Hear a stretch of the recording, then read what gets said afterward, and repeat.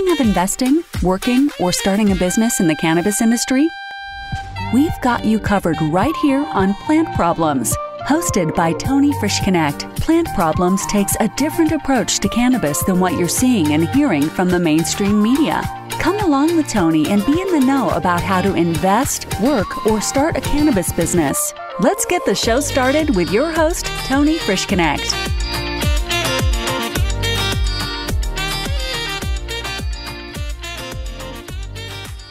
Hey everyone, and welcome back to another episode of Plant Problems. I'm your host, Tony Frischknecht. Thank you guys so much for joining me today. So, what most of us hear in cannabis, at least one of the biggest topics, is of course, financing and banks, right? We hear this constantly. Articles are always coming out.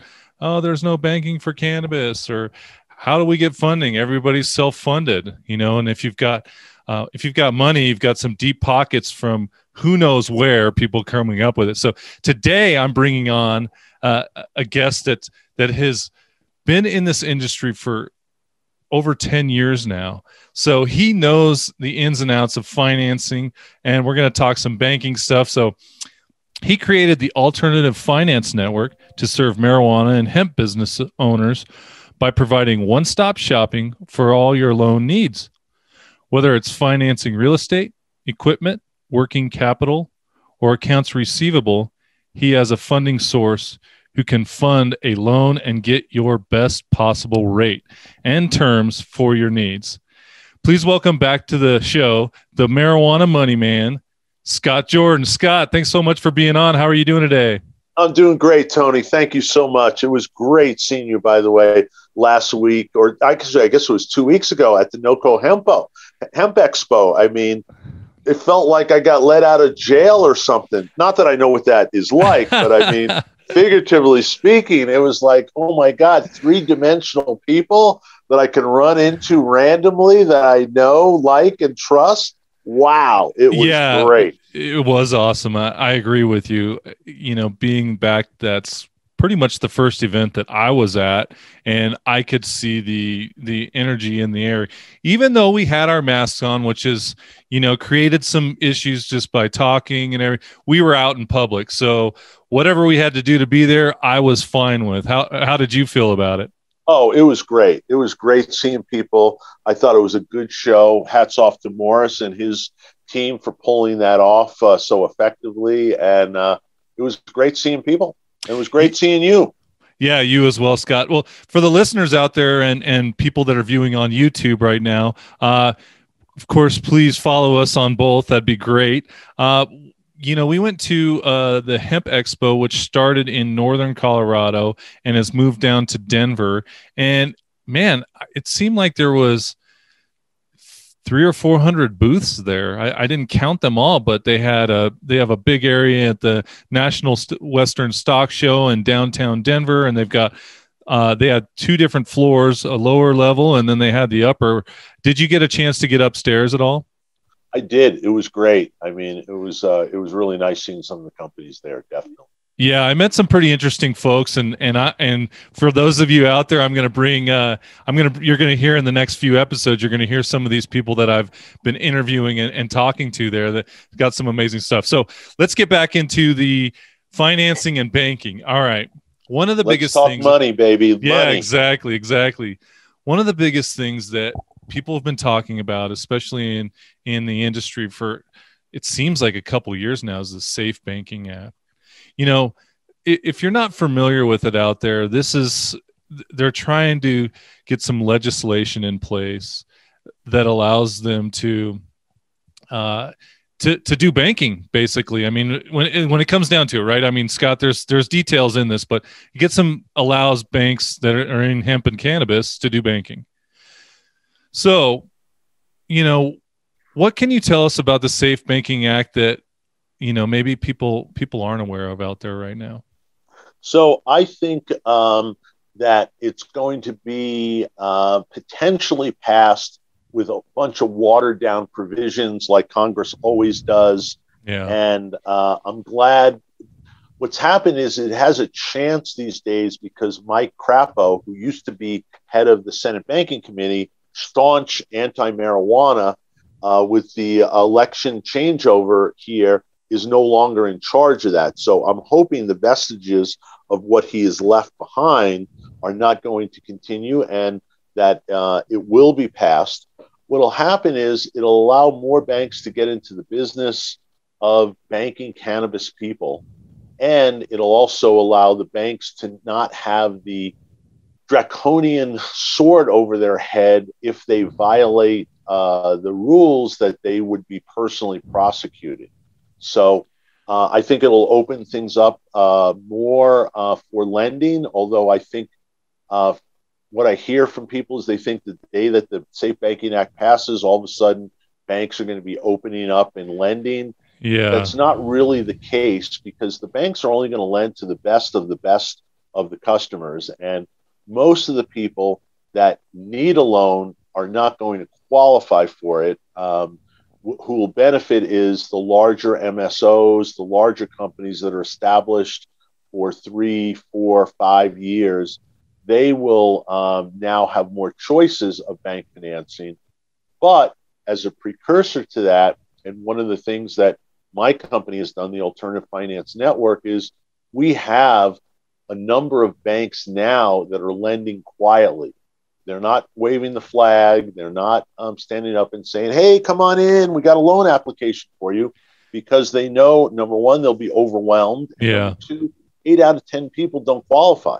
So the banks come to us as a way to clean and screen viable applicants, to give them exactly what they want, teed up in the order they want, and knowing what their criteria is, it makes it very easy for them to then go through and approve, 10, 12, 15 deals a week. Without that, they would drown in a bunch of looky-loos that are not going to qualify. And so we've been very fortunate in that, being in the marketplace since 2009, I know a fair amount of people, and many of them have decided to cross over the green line, as I say, after the election, and many more January 21st, when things settle down in Washington, and Biden was able to enter the office and take things over here. It's a very exciting time, because rates have come down from the low double digits for the best of the best, 12, 13%. We now have real estate loans at 5.5 to 6. I think too, Scott. So let's talk about that for a second. Sure. For a world we live in with financing, and most people are familiar with, the refinancing that's been happening over the last 12 months, massive refinance. People hear this 12, 13%, and they're like, oh my God, how is that? Scott, tell me how bad it really was 10 years ago. Okay. So when I first started, I did my first marijuana loan in 2009. The rate was 40% over 8 months daily payments, which turns out to be an annualized rate of about 120% when you look at it and you look at the payback.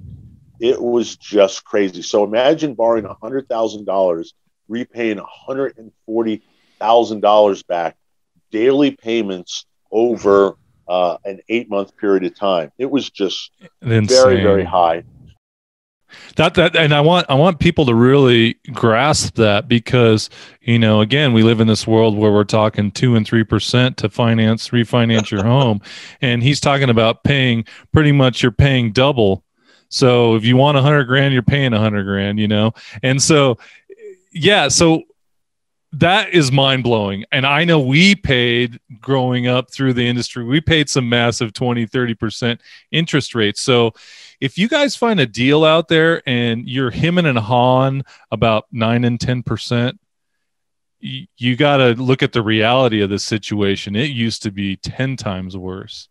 And Scott's seen the whole gamut, I'm sure, right, Scott? Oh yeah. And have the scars to prove it as well. Exactly. what would you say are some of the best financing deals out there for the average cannabis business right now? We've got real estate now in the mid fives to mid 6% on a long term basis from a life insurance company and a bank. That's really good. 20-year amortization, 10-year fixed. It's a great loan, particularly if you're coming off 11 and 12% interest. I was on a call just before this one with a guy that manages two large funds. He has many household names in it. He couldn't believe that the rates have dropped that low that quickly. And I said, yeah, I mean, the banks are now out there competing. And from the banker's point of view, which very few people will tell you about, but I'm going to let your listeners in on kind of the secret. Here's what they're thinking. The aggressive ones are thinking, I can get 100 to 150 basis point premium for a warehouse that's a cannabis tenant as opposed to a warehouse that is a non-cannabis tenant. I'm going to go ahead and take that premium to enhance my profitability, and that's one of the reasons why they're doing it. The second is they feel certain that the Safe Banking Act will pass in some form or another, so they want to kind of beat the crowd to the gate there, and they want to also pick off some of the best customers, because now is the time, if you're a marijuana business owner, to go ahead and get yourself aligned with a bank that will be lending to you, that understands your situation, and that you'll have a relationship with. And that's what we do, is we facilitate those relationships where you ride in on my coattails, you draft on my, on my being ahead of you in the crowd, and you get to the front of the line, or you get told, look, you're not ready. You got to have certain things in order to be ready for a bank. And many people that I see that haven't been through the audit process or having their financials in order don't qualify for it. And so that's a solid point. I mean, for the listeners out there, this is something that, when you did get a bank account, like we were one of the fortunate few in the beginning when we found our bank. And if anybody hasn't listened to Scott before, he was very, very early in my beginning episodes. I think you were in the first 10, I believe, Scott. And he actually worked with a bank, was one of the very first banks in Colorado to provide bank accounts. And they also, the president and owner of the bank also created a ton of regulation around banking for cannabis specifically, right? Yeah, Sunday was a pioneer. God bless her soul. And as I tell people, she is the Jackie Robinson, Rosa Parks combination for banking in the cannabis industry. She took a huge chance. Huge. She could have gone to jail for her lifetime and her kid's lifetime and her grandkids' lifetime 5 times over, had Sessions or Trump woke up one day and decided, we're eliminating this industry. Yeah, to make an example of her. She would have had no backup. She would have had no defense on that, because she was technically money laundering. And even though she was following the regulators, and she's a brilliant woman and a great strategist, the regulations were not the law. And so, had things not worked out, she could have been in jail. And that's a risk. Even myself, that is on the bleeding edge of things a lot of times, I wouldn't take that risk, especially, at the stage of life that we both are in here, where, we want to enjoy life a little bit because we've worked harder all our life. So I really, the whole industry owes a debt of gratitude towards her, because had she not started down the path, she wrote the book, we wouldn't have the amount of lending choices that we currently have today. Yeah, I think we were a product of timing in order to get banking. But, for those that are not in Colorado, how would you suggest they go about finding financing? Or do you do out of state too? I'm sorry, I didn't even ask that. Yeah, we're in all 50 states. Any Okay. place it's legal, we can help. And we know the bankers that are banking in each particular state. So if someone is unbanked currently and doesn't know where to go, be happy to help them.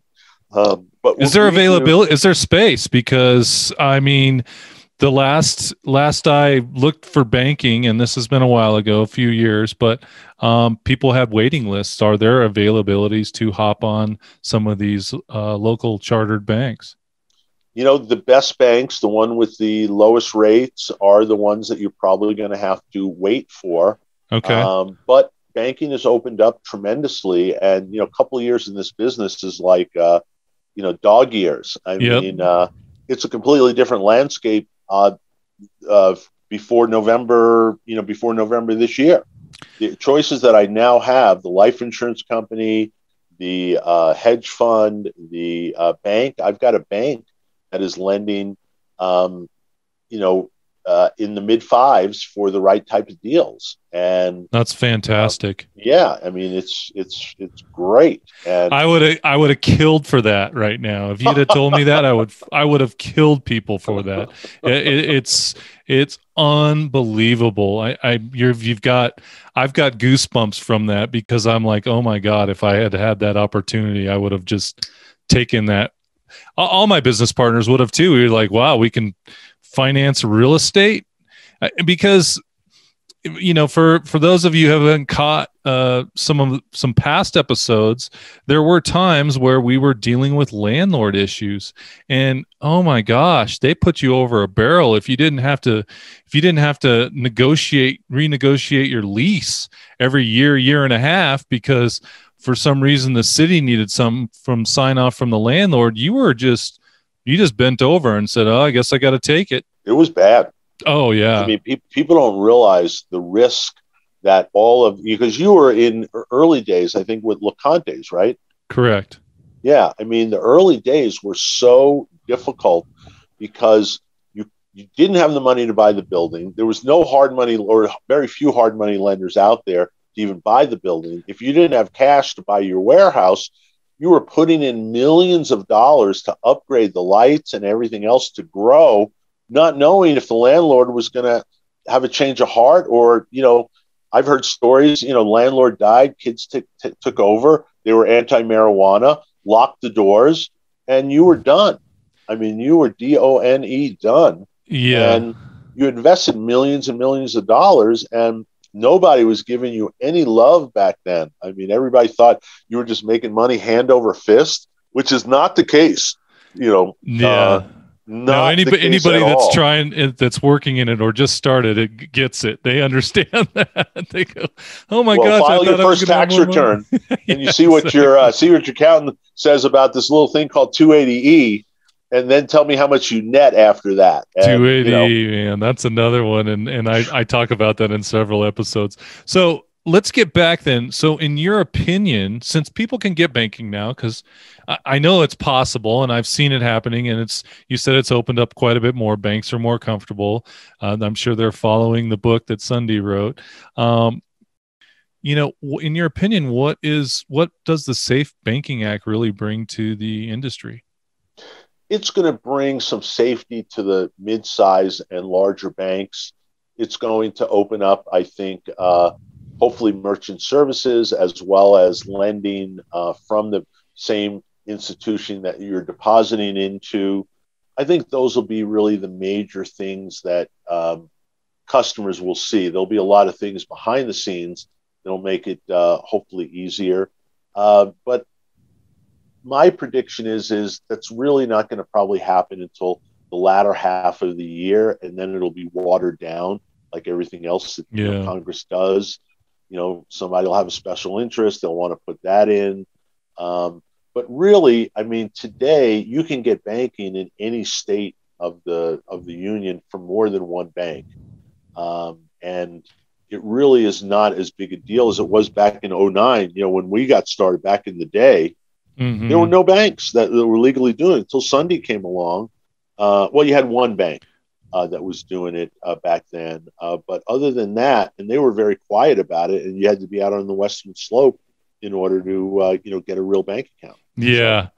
I those days of, if you got a bank account, you didn't tell. I mean, even your closest friends, you wouldn't tell the name of that bank because you didn't want to get shut down. You're like, oh, we finally got somebody that'll take our money. And, for those of you out there that are like, well, I want the absolute best rates. I get it. However, having banking period is worth paying for, at least for now. And you're probably not going to be looking at, Safe Banking Act gets passed. We're going to see a quick shift there, like Scott's saying, and that is going to open up banks all over the place. And soon enough, I'm not going to say your Wells Fargo and stuff are going to jump right on it, but eventually they will, because they'll see nobody's getting in trouble and everybody's following the rules. Agreed. It's pretty awesome. So anyway, we're going to see a reduction. Do you think it's going to go lower than that in interest rates? When you're talking, probably. I think this is kind of the first foray into the market. As I mentioned, from the bank point of view, they feel like they're getting 100 to 150 point basis premium. So they love it as long as the risk is not there. They are all in favor of it. And I think as we see what the default rates is. So what people don't understand, especially people that are borrowing money on the cannabis side, is the biggest expense you have, you don't know what it's going to be. It's the default rate. When I first was starting to get into procuring loans, we had to stick a number in there. We didn't know whether that number was going to be 2% or 20%. Okay. So when you're looking at that, you have to realize that not everyone's going to pay their bills.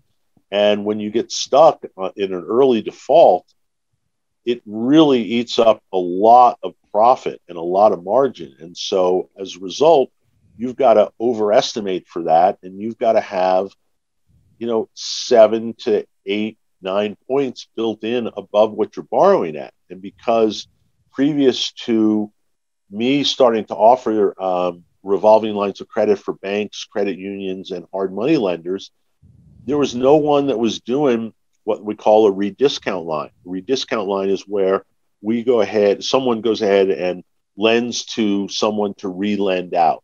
And so right now, 5.5%, 6% is possible to get. So you can re-lend out at 9, 10. And especially if you're a bank or a credit union and have the deposits, you're going to be pretty safe because A, it's very difficult to change bank accounts if you have one. Mm-hmm. And B, if you default, they will have a provision in the loan documents setting off the payment and taking that payment right out of your account to make sure that they're 100% in compliance. And then the third thing is because the industry is so small and the banking industry has only got a handful of players in each state, you don't want to be on that bad boy list and not be able to get another bank account because you defaulted on the previous one. So yeah, I think you're an absolute moron if you were to, even if defaulted and then you lost to lose your bank account would be just moronic. Right. Agreed. Yeah. Agreed. Everybody that's been in cannabis for quite some time has some changes, and you started out with dynamic funding, correct? Correct. Yeah. And so as we evolve and we shift, we're going into new areas, starting new companies. So how was that for you to make that shift? Was it pretty easy, or have you had what kind of challenges have you had? So my career in cannabis started with dynamic funding. Dynamic funding, because we started doing so much business and they had two other businesses, created a separate company called Dynamic Alternative Finance. Okay. And I was with them for 5 years. The company got sold. I took a job with another company in California that promised a lot and delivered very little of what they promised. And so I thought, you know what? I'm going to go out on my own and create my own company because I've got the contacts, I've got the network, I've got the ability to do this. Let me go ahead and see what I can do on my own. And I started the Alternative Finance Network with the idea of bringing to cannabis business owners the best possible rate and terms for their situation with a multitude of lenders. And so it was difficult getting started at first, but because I had the reputation and because, as people say, you're an OG's OG in the industry, Yeah. because I'm old and I'm also, an old gangster in the industry. Yeah. I was able to, get some business developed. And now recently with rates lowering, I now have a very exciting product for the multi-state operators that are looking for revolving lines of credit. We'll be announcing a deal here shortly with a multi-state operator where we're doing a revolving line of credit in the mid-single digits, which is unheard of. Wow. It really helps their business out quite a bit. Absolutely. It shores up a couple of weak spots that they have in terms of not quite having all of the cash that would be needed to run, a more efficient business. They'll be able to make up. Well, when you don't have terms on anything and everybody's cash COD it's great when you're small. You're like, cool, I'm making this happen. But when you go from, $1,000 or $10,000 up to hundreds of thousands, it's like how you're cash poor real quick. Oh yeah, and the industry is changing in that regards. By the way, I didn't used to see any accounts receivable on people's balance sheets back in the day, and as of the last one to 2 years, I would say it's much more common, and many companies are having to offer terms to be competitive. But I think that's a really great thing. And then I'm a big believer of owning your real estate. Why not have your customers pay off your mortgage if you can get a mortgage long term at a low rate? And so I think you'll see a lot of changes in the world of cannabis, because when you can get a mortgage at 5.5%, why would you go ahead and do a sale leaseback to IIPR or any of the other guys at 12 plus 3% escalators every single year? It just doesn't make sense. Why not have your customers build your balance sheet for you by paying down the existing mortgage that you have? I mean, that's the beauty of how so many people have gotten wealthy, or at least comfortable, by having someone else pay off their mortgage. Of course. I'm glad you brought that up, and you even brought up IIPR. That's been a booming stock for the last couple years. They've been flying high for a while. What do you think the Safe Banking Act is? How is that going to affect their business? I think that they'll see a decrease in business. I think that the days of getting 12% plus escalators are going to come to an end. I think that they will.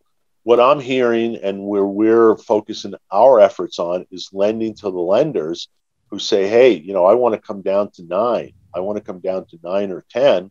I think also as more banks get into it, there'll be other sources of capital for people wanting to own real estate. I think everybody wants to own their own real estate whenever they can. It only makes sense to be able to control your own destiny, build an asset, and be able to have that there for utilizing on your own balance sheet, or to create legacy wealth for you and your family. So I agree. It'll be interesting to see what happens. The prices on real estate. I haven't checked any warehouse real estate, but into 2021 have been crazy. So it'll be interesting to see what those prices actually happen square footage, because in Denver alone, I mean, the real estate, for warehouse is pretty much non-existent. And if it is, it's super expensive. I mean, some of these newer states are starting to probably realize this. Well, I know they are. The newer markets, they're these landlords that have been sitting in these dead properties for decades are now capitalizing on this. And what kind of advice would you give for landlords out there that are lending in newer markets? Be prepared for cap rate compression, and be prepared to have better equipped and more financially sound borrower or tenants in your business, and then watch out for what's happening in the greenhouse space, because as you know, greenhouse technology has improved quite a bit. Lighting has gotten a lot better. Mm-hmm. And we've got a tremendous offer for people that need to put up a cultivation, particularly in a rural area, where we can do 100% financing on the land and the structure, and then 90% on the interior build out and fit out of the equipment. So someone can come in with 10% down on the equipment and stand up a cultivation. And they can buy land really cheaply. That's unbelievable. I mean, tell them back in the day. That is, God dang it, that's insane. It is insane. We would have given our left arm for a deal like that. I mean, 10%, sure, we can come up with, what's $1 million out there, we can come up with $100,000, no problem. Absolutely. And we're aiming this at the social equity applicants. One of the things that we think is going on is that it's great to get a license, but getting a license without the money to do it and to take and build it out is like getting a Ferrari with no gas. Or no engine, right? The gas. You got to have the gas to be able to get to the next spot. And if you don't, the license is valueless. So what we're doing right now is we're putting together a couple of things to help the social equity applicants. Number one, I am going to stand up a site here called Cannabis Capital Institute, where I'm going to make my presentations available that I've given over the years at these expensive conferences on what do you do? How do you get the money? What should the money cost? Mm-hmm. What do you have to do to prepare? How do you present effectively? What are the questions you need to ask? What are the questions you need to not ask? What are the things that you want to highlight? All of those things. There is no education that I've seen out there for cannabis business owners looking for money for their business. I want to fill that void. And then secondarily, for the social equity applicants, they need to know, A, how to raise the money, and B, if there's a partner that can make it easy for them to get into business, better to own, 51% of something that has the money to be able to succeed than 100% of a license where you can't possibly be successful. Because the days of, like back in the day of 2009, one of the more famous companies that has built stores and then sold off to a large public company, they started with $150,000 and 5 pounds of weed they'd grown in their basement. Yeah. And that was how they started. Yeah. That's how a lot of us started. Hear how Leconte's got started and what you guys did. But I mean, it was total hand to mouth, grassroots, sinking everything in and, making it happen. Yeah, it was do or die. I mean, you really didn't give yourself the opportunity. I mean, myself personally, I started with $30,000 and some $30,000. Wow. $30,000. And then what did you end up selling out for? I'm curious. Can you tell the viewers? Well, I'm still under a contract now. I can't really divulge the exact amount, but it's in the millions. It's multi-millions. That is huge. Yeah, no, it's insane. And the reality is timing was a lot on our side, and the ability to, we were just stubborn, and our persistence was, finally took over. But, when it comes down to it, like you talked about the social equity, I talk to people, and I've talked to some people on the East Coast, and they said the majority of those social equity people, they got the license and they don't know how to build a business to find the money to bring people in. They don't have any channels. They don't have any contacts. And so a lot of them they have to partner up, or they have to give away a lot of their ownership. Like you said, I mean, it's swapping that dollars for that, swapping dollars for shares or actual percentage in the company. And that's really what you have to negotiate when you're in that position. So it's amazing that you actually have some options for people out there. The one thing is, giving away ownership isn't always a negative thing if they're bringing something to the table besides just the money. If there's some opportunity there for those out there who are like, well, I don't want to give away any ownership. Well, there's a lot of things that you don't know how to do. And if you're able to find that partner, I mean, in your opinion, Scott, how many people are doing this completely on their own?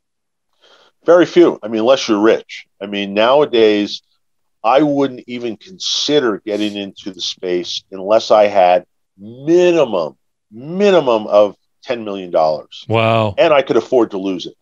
Because when you look at the licensing, I mean, who can afford to lose $1 million, let alone 10 million?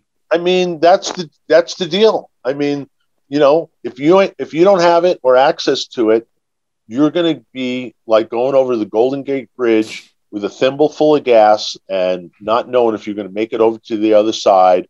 And if you don't make it over to the other side, what are you going to do? How are you going to get, to the other side?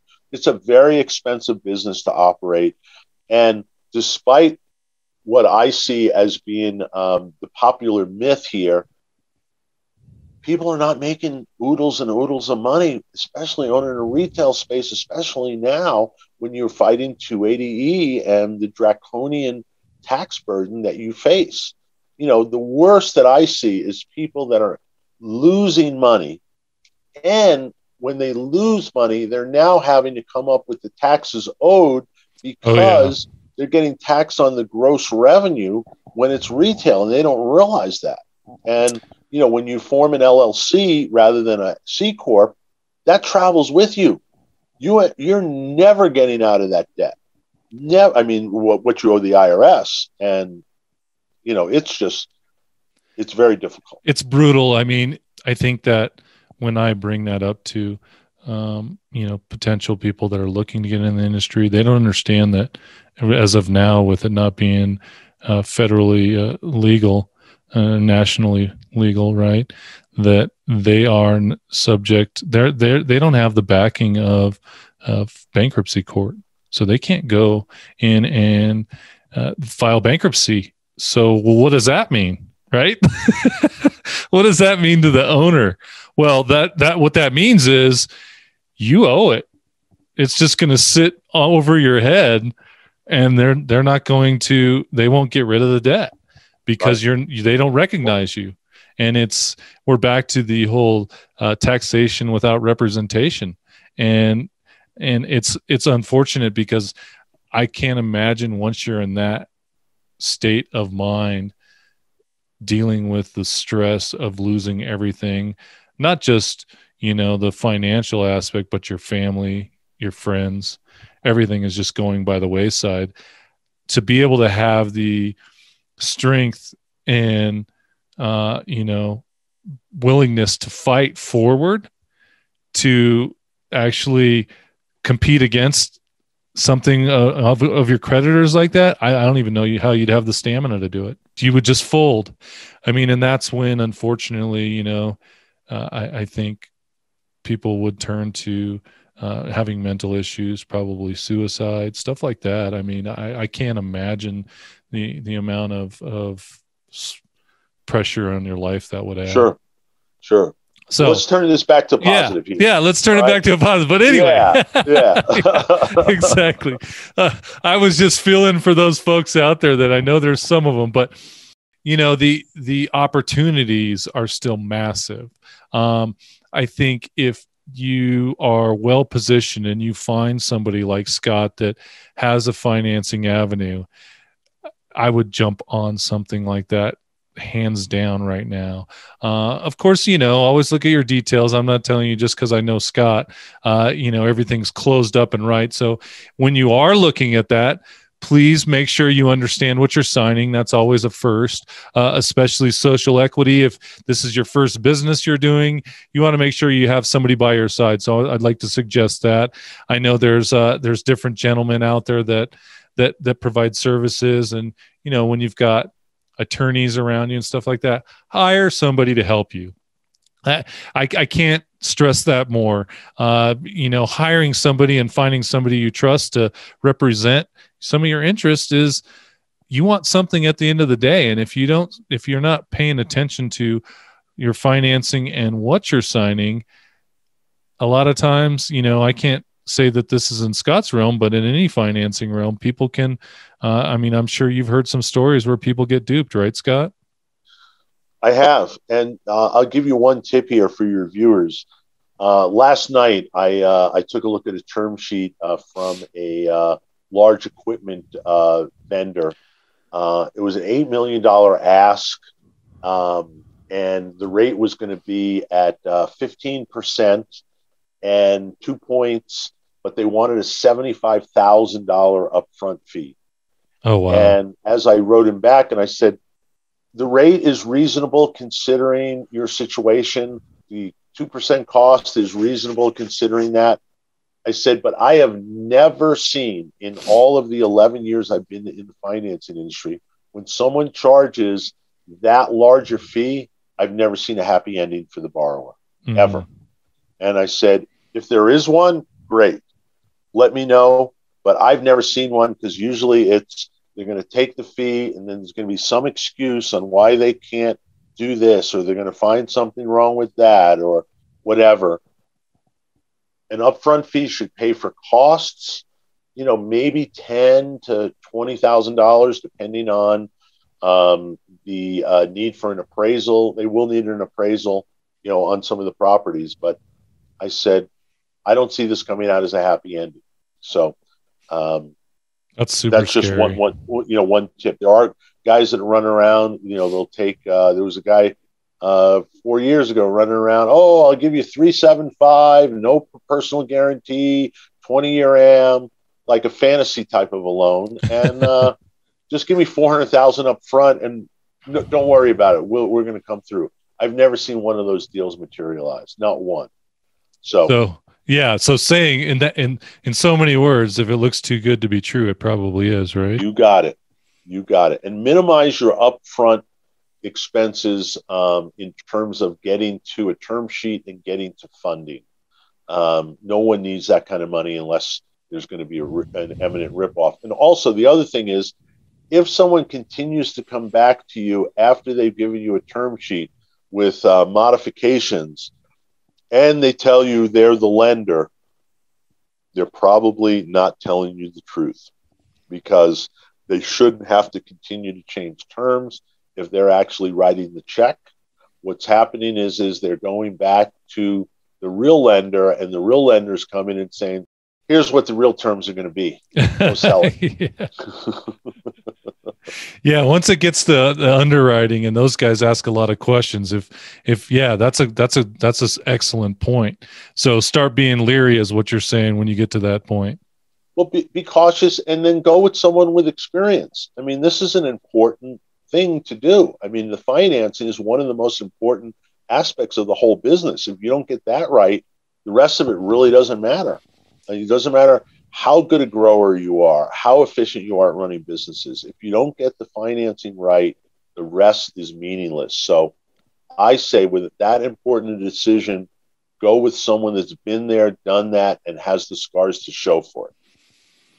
Well, Scott, I really appreciate you being on. I learned a lot today, and I'm excited for some of the stuff you're offering. I'd be talking to you tomorrow or after this call if I was going to start a grow, because some of what you're saying is just never been available. When Exactly. I say never, ever, ever Exactly. in the last 11 years has not been possible. Yep. Well, it's the greenhouse financing. I mean, has not been possible at that high a leverage. Yeah. Come in with 10% down, on a $3 million grow, come in with $300,000 and be able to build out probably 40, 50,000 square feet in a little town, wherever. It doesn't really matter as long as you can get power and water and utilities there. Mm-hmm. I mean, it's unbelievable. It is. That people will do that. So take advantage of it. Well, Scott, thank you so much for being on. If people want to reach out to you, what's the best way?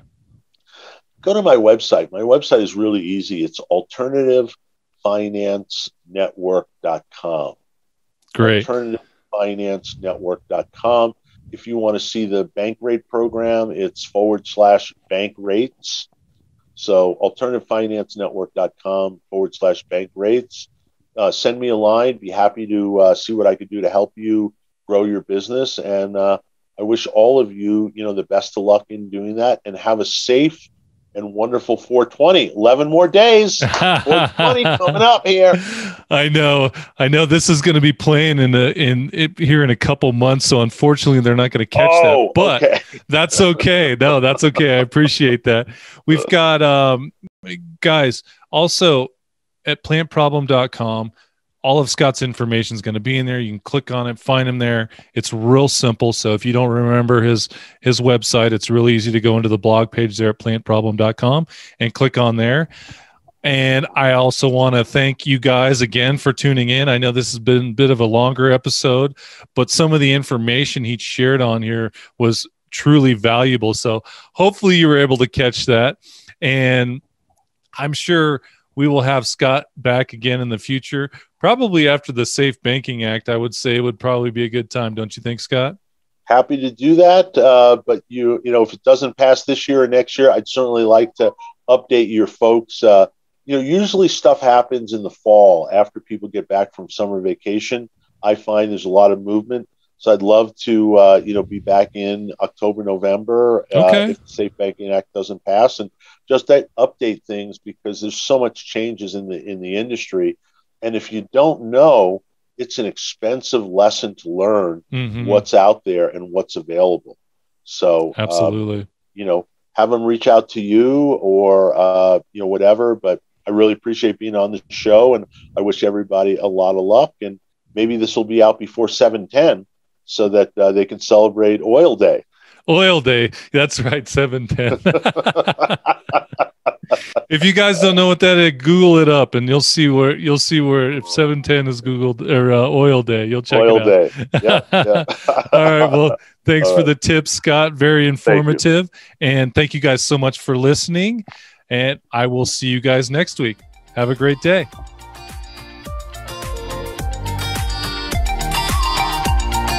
You've just listened to another insightful episode of Plant Problems.